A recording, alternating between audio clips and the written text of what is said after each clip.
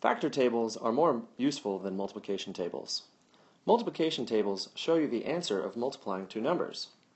Definition: a factor is a number that can divide evenly into another number. Example: 5 times 6 equals 30, so 5 and 6 are factors of 30.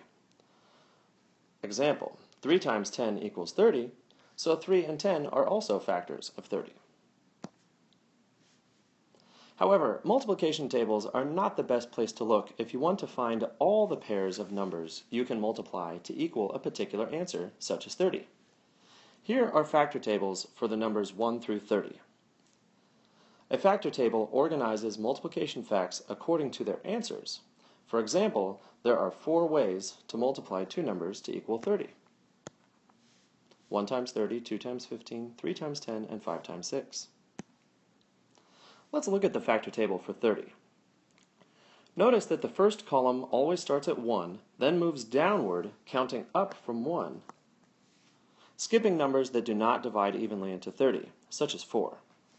The factor table stops at 5 because the next counting number after 5, i.e. 6, is already on the table. So listing the fact 6 times 5 would be the same fact as 5 times 6. As a rule, the left-hand column will only count up to the square root of the factor table number.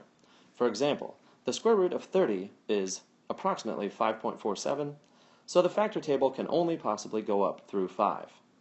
Listing numbers higher than 5 will produce duplicate facts.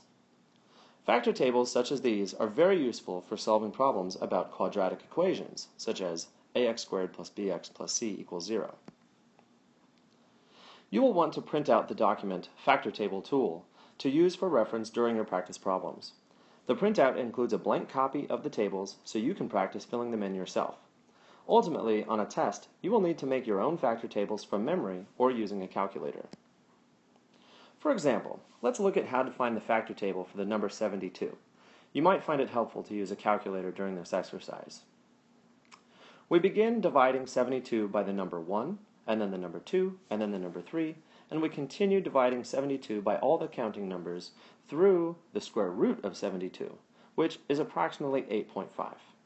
Let's begin. 72 divided by 1 is equal to 72. Next, 72 divided by 2 is equal to 36. Next, 72 divided by 3 is equal to 24. Next, 72 divided by 4 is equal to 18. Next, 72 divided by 5, well, 5 does not go in evenly, so we will not include 5 on the table. Next, 72 divided by 6 is equal to 12.